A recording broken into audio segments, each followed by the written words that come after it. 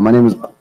I am going to be giving my testimony as to why I left the Hebrew Israelites. I was a part of GOCC for a lot of years, 8.5 years, almost 9 years. And this is just a story about how God, His grace, saved me out of that false theology with all those false doctrines. And I would come to find out that this worldview and the means by which the Bible was to be understood was Black Hebrew Israelite theology. This happened when an uncle of mine, he brought a DVD to myself and to my older brother. And he presented this DVD. He said, you know, guys, watch this and let me know what you think. We watched it, and it was GOCC elder recall teaching that the Blacks, Hispanics, and Native Americans were the literal descendants of ancient Israelites. They would primarily, like all other One West groups, point to Deuteronomy 28 as support for their belief, where God is instituting the potential covenant curses for the disobedience of Israel. And the Lord shall bring thee into Egypt again with ships, by the way whereof I spake unto thee, thou shalt see it no more again. There ye should be sold unto your enemies for bondmen and bondwomen, and no man shall buy you, or no man shall redeem you. That was the primary text. There's various curses listed in this chapter, but that text they hung on to because that's what prophesied slavery. At all familiar with vocab's ministry, there's a whole lot of history that goes into this. At all familiar with vocab's ministry, there's a whole lot of history that goes into this. I would say this version of Hebrew Israelite starts in, I think it goes back to the 40s. It goes back pretty far, where blacks in New York are actually taught by Jewish rabbis, and this man begins to identify with what he's reading, and they, to me, seem like these guys know the Bible better than Christians do. And oftentimes for Christians who are slack in their study of Scripture, that's true. These cults, they know the Bible, and then they show forth what they teach to be proper, right? Proper hermeneutics, proper interpretation, into errors, and say this has been tampered with, this has been corrupted, right? This has been changed. And as well, they would point to books outside of Scripture, books of Enoch, the Apocrypha, and they would say that these books are also divinely inspired. Some super graphical books as well. I came up against Christians on the street all the time, and oftentimes they were very poorly matched. They were very, very poorly equipped.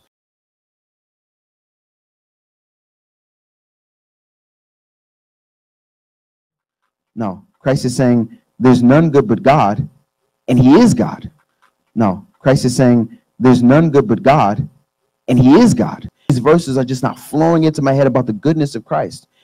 And something is changing in me in that moment as I'm starting to comprehend this. Christ is good, and therefore Christ is God. And that happened quite literally in a moment. So as I rejected the Trinity, right? I rejected salvation by grace alone, right? I rejected the full deity of Christ, right? All of these tenets of biblical Christianity, I rejected them in a moment, I believed. It's kind of how they think.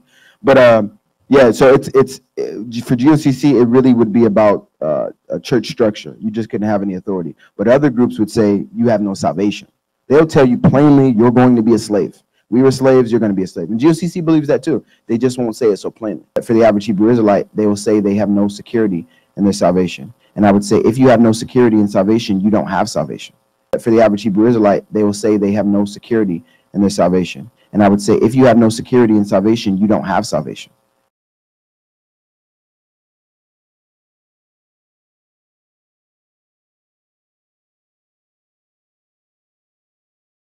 I want to give all the praises and the honor to Yahweh Bahashem, Yahweh Shah Bahashem, Rucha HaQuadash, and double honors to the elder apostles and the elders of Great Millstone. Also a sincere shalom to you other fellow followers and believers of the truth, you other brethren as well, and shalom to the elect. I want to go in this video here with this guy who's completely backwards now, went back into the world. He's lost his way. He's a follower of vocab now. He was with GOCC. I don't know if he's done other videos. I just happened to see this one. And I'll just say that this is an embarrassment to himself, not to the Israelite believers, the community, right? We'll say an embarrassment to himself, you know, to wake up, you came into the truth, you found out you were an Israelite, you know. Now us, we were brought up in Christianity, so that's a different, you know, whole new different avenue. This guy, we came out of the Christian church, we found out the truth, and somehow everything he's learned in GOCC, although GOCC is off, but whatever he's learned, he went back to following the plantationism. Now, if anybody reads, like, our history before we were slaves in the history books were nothing. We were just some African booty scratchers that was in the jungle scratching and swinging from vines. This is what they say about us.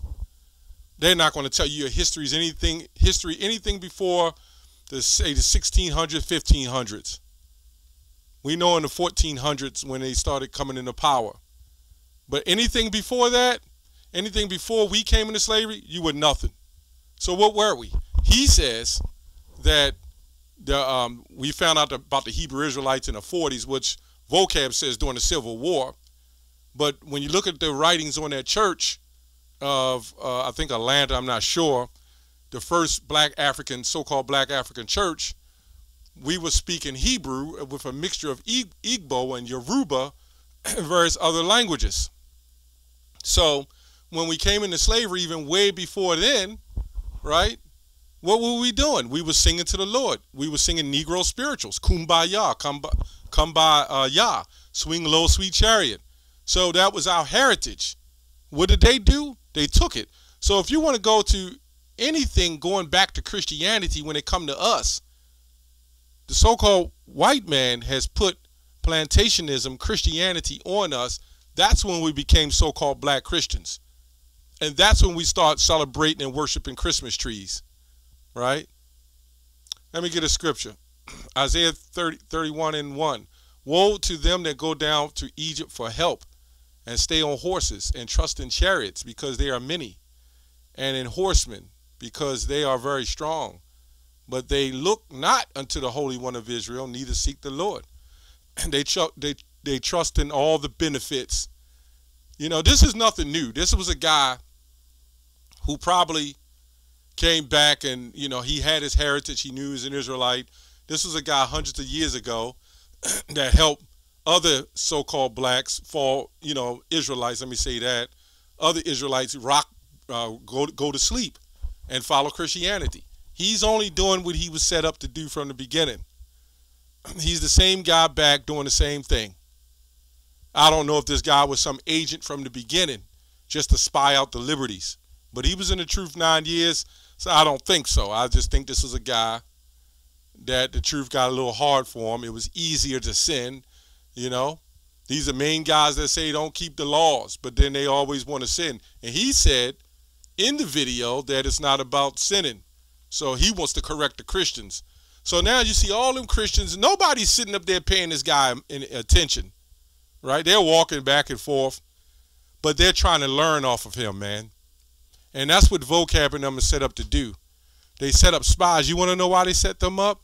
So they can sit there and have these councils and conferences and learn off of you and learn off of our doctrine to see how to switch it up and how to put our people back to sleep, right? That's their whole agenda. 1 Peter 4:16. Yet, if any man suffer as a Christian, let him not be ashamed, right? But this man should be ashamed. But let him glorify Yahweh on this behalf. For the time has come that judgment must begin at the house of Yahweh, right? The house of Israel. So wait a minute. This Bible is only speaking about the Israelites, man. Okay? It's you know, when that condemnation come, right, it's going to come on 2/3 of you Israelites. We already know that what's going to happen to this man in the system. And if it first begin with us, what shall it be? What shall the end of them that obey not the gospel of Yahweh? And if the righteous shall scarcely be saved, where shall the ungodly and the sinner appear? Right? So, yes, we teach that we can't foolproof and say that we're saved. That's what's wrong with these Christians, man. You believe in the word of God, you saved. That's crazy. Half of you in relationships and don't even believe the message you say in your own relationships. You say you love somebody and you don't. That person believes it because you said it. Right? But that's how it is, man. That's how it is. That's what happens to these guys. They have lost the way. And, you know, I just wanted to touch on that because it's not much to say about it except that this guy, everything he was taught, he flushed, right? And it's really an embarrassment for you to stand up there as a man that knew the truth, even though you was a GOCC bug out, but you knew the truth and you heard the truth and you didn't carry on the truth or come into the true understanding of the truth.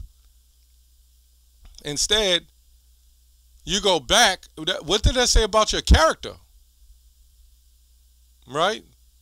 Should have never came in. Let's see that. 2 Peter 2 and 22. 2 and 21. For it had been better for them. Let me go to 20. For if after they have escaped the pollutions of the world through the knowledge of Yahushua, right? So you can't say the Christian church has escaped the pollution of the world. They tell you you don't have to worry about the laws. You can eat the polluted crabs.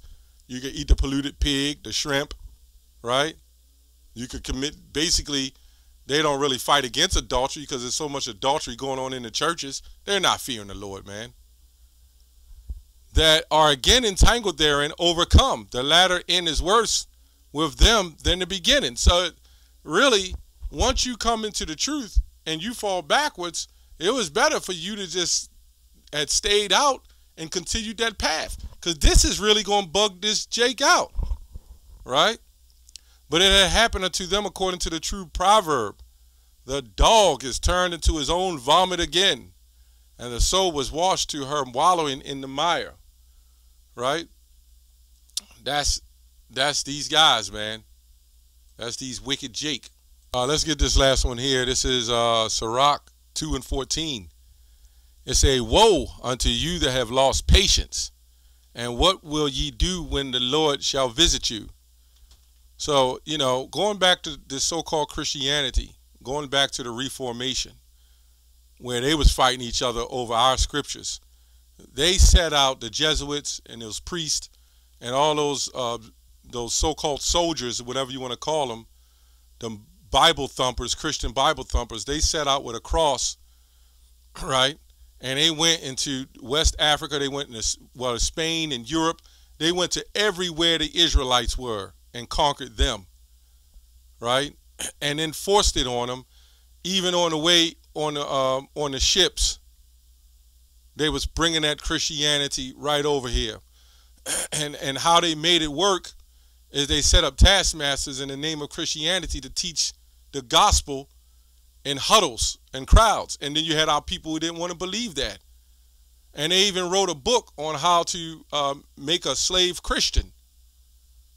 So if you had to make him a Christian, what the hell was he before a so-called white Christian? Because there's nothing wrong with Christians. But when it came to this wicked Christianity, that was the key. And they knew they wasn't the people of the Most High, man. And then once they fueled it all over in the rest of the world, then the world believed it. The people in that land believe that they're the people of the Most High. But the elites, those top men that run this thing, they know, man. And there's other people who know, because the truth is coming out.